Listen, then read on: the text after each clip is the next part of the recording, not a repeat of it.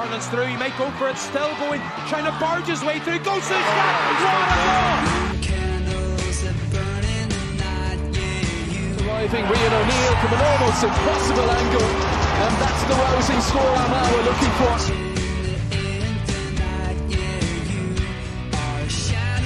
Conor Turbin kicks this one in. Oh, that's absolutely superb. Kieran, a draw here in the box at Athletic Grounds. Not the result maybe you wanted, but at least you're still unbeaten. Yeah, I think for both teams they had chances to win it, and I suppose at different times during the game some would be happy to take the 1 point, and other times you were hoping you'd get the 2. So yeah, it's not a brilliant day, but it's still a good day. And reflecting on it, was it a point lost or a point dropped or a point gained, or how do you reflect on it? It's hard to sort of say, like they got a penalty and you always sort of feel like, but with the practice we've had with penalties, we'd be sort of glad that we saved one. So like Blaine was excellent today, I think from start to finish anyway. Himself and Andrew were probably our top players, but I think over time like they would probably sort of look at like we lost a bit of a lead, like just messing about with the ball. They got 2 points before half time, which sort of like was like a good moment for them, but like we should have been holding on to possession. And then near the end, after like Blaine saved the penalty, we had numerous chances to kick the winner, like, and we didn't take it, but those are the way things go. So but like at least we never stopped. The boys worked really hard, a lot of good defensive work on both sides. Like you'd great blocks by Joey and Jarlath. Turbo blocked one on the line too, so it was a good day's work. But like I suppose both teams will look at a lot of stuff they need to clean up on.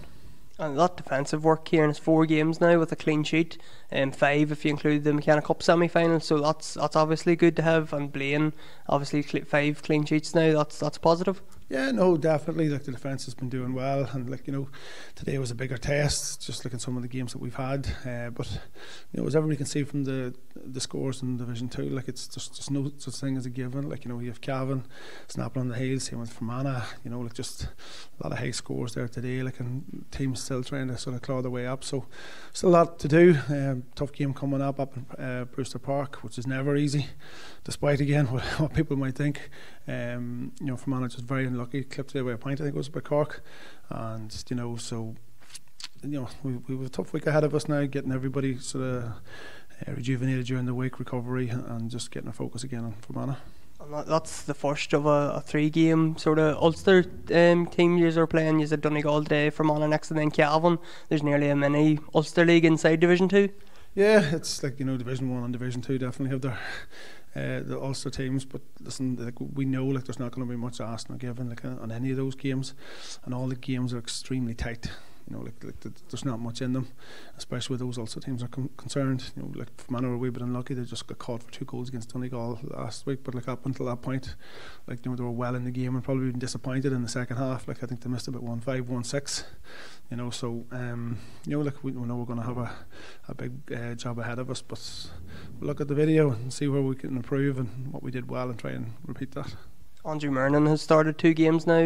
Kieran, Rian O'Neill got back in for his first minutes of 2024.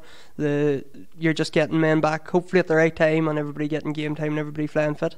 Yeah, like that's what we're hoping. Rian scored an unbelievable point there when he came on. Like only he can, but he knows he wants more in the legs and he wants to push on, and that's what we want from him too. Andrew, 2 games, and I thought he was outstanding today. He worked his socks off as normal. So Turbo thought it was excellent. Just like Donegal's a tight defence, like you're not going to get much space in there, but he never stopped working for us. Same with young Aishan Connery. So yeah, we have different people putting their hands up. Like Sippy came off the bench, was unlucky again not to get us a couple. So a lot of work to do, but there's a lot of green shoots there as well. Listen, we're a wee bit disappointed, I suppose. We'd obviously the penalty is a very good goal scoring opportunity, and the second one off the post. So either of them, probably in the context of the game, it was a tough old battle out there. But at the same time, we found ourselves in a bad situation as well, where we had to respond and get an equalising point. So my own assessment of it would be that it was a great game for us, a good game for Armagh as well. I think we know a bit more about our own lads. It was a tough old battle there, and I think pressure situations came to bear on both teams during the game at different periods. So plenty of learnings in the game, and at least we're not going down the road beat. I think Ryan got caught with his back to the goal, and then Stephen got caught with the ball over the top, and listen, we knew Armagh were going to do that. Once they get the ball from a kick out, they want to move it and they want to send it long. They did it on a number of occasions today, so that was a tough one. And you look at the scoreboard then the whole way through the game, we were 1-5 to 10 points at one stage, and you're thinking if you take the goal out of it, you're in a really good spot. But anyway, listen, these games, Ulster competition, they always take a life of their own, and you have to just find a way to stay in the game. I think there was a lot of physicality, and I think there was a lot of questions asked tactically, and I think there was a lot of pressure cooker moments where fellas either did or didn't deal with it, So again, that's why I say it's probably a good game for us, and a good game for Armagh. I think it'll sharpen up both camps, and hopefully now we can just push on from here. If we won here today, we were in a very strong position to go on in the division. If Armagh won, the same, and I think that wasn't lost on the players. I think there was that sense to it that there was a lot on the line, and both ended up with nothing at the heel of the hunt. We're both still in the dogfight now, so that's the way it is. But yeah, listen, we'll have to go back, have a good look at it now, and try and take the positives and the learnings as well. We're both still there. We've had a tough game, a tough battle, and we just have to reflect on that and get ready now for Louth next weekend. Armagh and ourselves, I think they were a point ahead of us in score difference coming into the game, and they were basically doing the same thing as we were doing. So you're always looking at those results and you're thinking, like Armagh, they took the Ulster final last year to penalties. The last couple of years they've been very unlucky in the All Ireland series. So it's great for us. It's progress for us. It's a step forward for us. We need to try and find a way to win these games.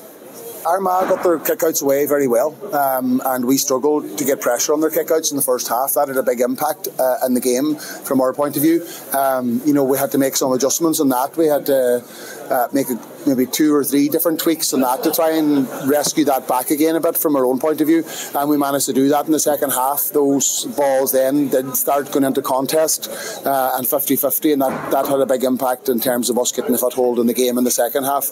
And then it's about managing the game and controlling the game. We did that very well in periods, but also we took shots from places we should have took shots from, and so it's a mixed bag. But no, that wasn't part of the plan. It's just sometimes it's more difficult than others. They were well organised for it and well tuned for it, but at the same time the positive is we found a way to flip it in the second half. Even Rian O'Neill's point, which was an amazing point, we had possession of the ball, we just won it in the middle of the park. I think it was Patter maybe, and a loose hand pass, and we get caught. So you're thinking to yourself, Jesus, we should have been pushing on to try and win the game, and you get sucker punched then at the other end. So there was a lot going on. I don't know how you felt about the game, but I think it was one of those games where there was a lot going on. There was a lot of crowd interaction. It was physical. There was a lot of unforced errors. There were some good scores. So from that point of view, that it was a proper Ulster derby. It didn't let anybody down, I don't think, in that regard. We are trying to bring a group of players together. We're trying to build fitness. We're trying to build a game plan and confidence. And so when you come to Armagh and all of that stuff is on the line, it's great that we didn't lose. It's disappointing we didn't push on and win the game. I feel with what we had in the game, we had a lot of possession and we had a lot of control, but we didn't. And so we're still not there yet. We're still a work in progress, and that's where we need to keep on going over the next number of months while we head for that match against Derry in Celtic Park. Yeah, so Michael, let's share the spoils here in the Box Athletic Grounds. How did you reflect on the game? Listen, it was a tight one. It was full of chaos and full of end-to-end stuff. I think both teams in general will be happy enough to have got the game against each other and got it underneath their belt. I think both teams would also make cases of wanting to take the one, and probably deserved it so. But I think on the scheme of things, I think it probably was just about this fair result, And a bit of chaos. We've come to expect that really with Armagh and Donegal games down through the years. And you know what? It's refreshing to see. Being honest, I'm sure from the coach's point of view, they'll be looking for the percentages and they'll be looking for things to improve. But I think from a spectator, even from a neutral, it was just exciting to see two teams going at it, and maybe not afraid to do things a wee bit more and go for that kick pass or go for that run against two men. And yeah, you know, sometimes it probably resulted in the ball being coughed up or turned over, but other times it resulted on, you know, just something that was a bit more fun to watch, you know. And the fact both teams still, after the unbeaten, and still sit joint top of the table, they'll both be leaving here happy? I think so by and large. I think when they really sit away, I have no doubt both managers will come away and think, geez, if we had done that, we would have won the game. And you know, both teams could have made cases for it, but it still leaves them top of the league. It still leaves them with 3 winnable games to finish the year on in terms of the league, and they can start focusing on championship then. And do you think we're going to see these two teams in Croke Park in a couple of weeks' time for a league final? I never even thought that far down. Everything would point towards it. You know, them league finals now, in terms of the Ulster Championship coming so far up, I don't know really what they really mean as much anymore. You know, it's different if there was a bit of a turnaround towards your Ulster Championship, but the Ulster Championship coming thick and fast. Donegal coming fairly heavy for Derry, and then I suppose Armagh have a more favourable side of the draw. You know, I just don't see, you know, if they do come together, what value will be in it for both of them. They'll have achieved their goal, which was to try and get out of the division, and they'll be focusing their attentions on the championship. So Kyle, we're after witnessing a draw here in the Box Athletic Grounds, 1-9 to 12 points. Just speaking straight after the game, what's your immediate thoughts? Was a draw for a result? Probably. So quickly after the game, you probably have to think that Armagh would be happier with their first half than their second half. Jim McGuinness, I'm sure, would have had a few words to say to up the intensity and attitude of the Donegal players in the second half, which they did in the first 10 minutes. I know they kicked the last 3 in the first half and the first 3 at the start of the second half, but it seemed to be that they come out, their press was more man-to-man in the second half, where it was a bit more zonal in the first half, and I think Blaine Hughes was able to get his kickouts away and was able to get Armagh up the pitch a lot quicker, where in the second half that wasn't the case. So probably a draw was a fair reflection. I know Charlie Ogue probably be kicking himself why he didn't kick it over, because he had 2 opportunities to do so. He went to fist it over, but look, both teams will be happy with the 1 point. Neither team will really have wanted to lose the game, obviously, so I would say we'll probably be seeing both teams in the league final.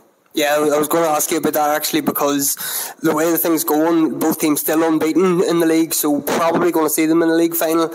Would you give either team the edge coming out of the day heading into that league final? I know they haven't made it yet and we're a couple of weeks down the line, but is anybody leaving here with an edge, or is it going to be maybe a completely new game when they meet, hopefully a few weeks down the line? Well, I was thinking that today we might find out a bit more about both teams in regards to, sometimes when you go to the league final and both teams are promoted, it's sort of maybe one team wins a bit handier than the other, and because both teams are happy to get promoted to Division 1, but that might not be the case. Both teams will be, you know, with Jim McGuinness coming back in, I think there was a few words along the line at half time, which adds to the space of the game, and that's what we want to see, a bit of passion and hunger. But I wouldn't say either team, maybe Donegal with their second half performance, having the penalty saved as well. I know that as Oisin Gallen, it seemed to be that he was looking that side. He seemed to open up his body. I think Blaine Hughes read it really well. It was a tough save. It was well into the corner, but maybe Donegal will just be slightly happier with the way they finished the second half. You know that. I know that Armagh made a number of changes, and sometimes that can stop the fluidity of a team. And look, both teams will be happy enough to not to lose the game. I seen Jim McGuinness and Geezer hugging at the full-time whistle, so they made up anyway. But you mentioned the Blaine Hughes save from the penalty, and it was one of the, I suppose, the big talking points coming out of here. Another one was the goal in the first half, the Andrew Murnan goal.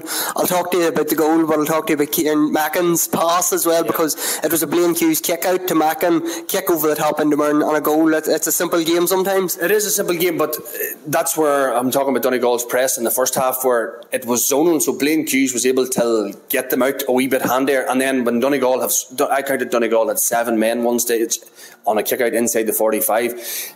If you're not stopping that and they're getting away, there's going to be room out the back door. That's inevitable, and the way football has gone, there's so many good kick passes out there, and I think it was Kieran Mackin's ball over the top. I think Donegal should have cut it out. There was an opportunity. I think neither player, Ray McHugh was one of them, Brendan McCole might have been the other one, so it found his way to Andrew Murnan, and he took the goal brilliantly. It was a great finish, and he was really good for Armagh today. He's the thorn in the side. His directness, you know, is just, there's no bones about it. He's direct, he can get up for the ball. He impressed me today. I think it was a tactic that Armagh used right from the throw-in. Andrew Murn on the edge of the square, and I suppose when you have somebody like that, you have to use them, and it was good from an Armagh perspective as well to see the likes of Rian O'Neill getting on the score sheet as well today. That was his first minutes of 2024, so future looking bright for Armagh down this year. Yeah, absolutely, and a lovely cup of the year from Rian O'Neill. When he must have been getting a wee bit of jip along the line, but no, I love to see that kind of stuff, you know, that wee bit of people, you know, in the GAA circles, everybody's so rigid and you're afraid to say the wrong thing, or people's afraid to celebrate. You know, Dublin didn't celebrate gold for a while. You know, I think all that kind of passion and, you know, not play acting, but all just, you know, interaction, I think it helps the game, do you know what I mean? And it was a fabulous score from Rian O'Neill. It must have started 3 or 4 foot outside the post, and he drew it back lovely. But Armagh, look, there'll be positives from both teams. Both teams will go away and analyse the video, and there'll be things that they'll want to change if they do meet each other in the league final in a few weeks. And it was a big weekend for Armagh. Obviously, Gareth Burns coming in as the new president of the GAA. I suppose as an Ulster man, it's the first, I think, from Peter Quinn in 1996. So it's a big thing for Ulster football getting a president. Absolutely. And look, I don't know Gareth personally, but I've listened to him speak a number of times. He says all the right things, and I think that it's a good thing for the GAA. I think he'll want to, when his tenure comes to an end, he'll want to have, you know, made his mark. That's what all presidents want to do. And the first thing he's done is drew up a bit of a task committee, and the names that I think that I've seen today, the likes of Eamon Fitzmaurice and Jim Gavin, Colin Collins, you know, men that have had a great stronghold in the game, people with a lot of good thoughts are in the right places. So that's one good positive that he's done already in a short space of time. So I think we're going to see a good tenure from Jareth. Someone Carlin's through, he might go for it, still going, trying to barge his way through, goes to the shot, what a goal! Arriving Rian O'Neill from an almost impossible angle, and that's the rousing score Armagh we're looking for.